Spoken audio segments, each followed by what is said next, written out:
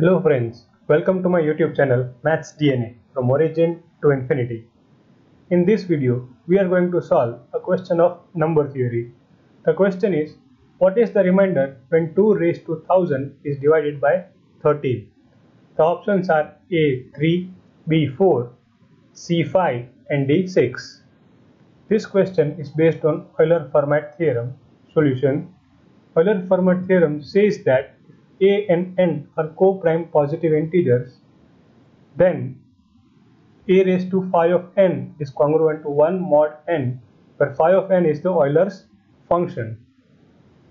Here 2 and 13 are co-prime, so we get 2 raised to phi of 13 is congruent to 1 mod 13, which implies 2 raised to 12 is congruent to 1 mod 13. Phi of p is equals to p minus 1.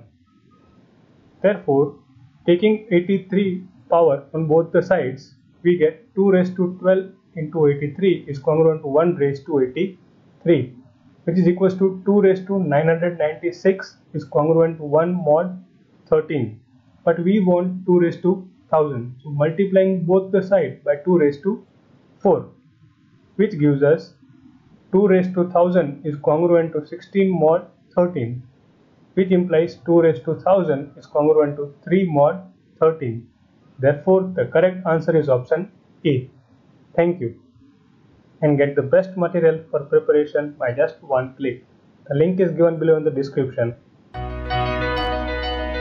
And check out other 50+ videos on my channel.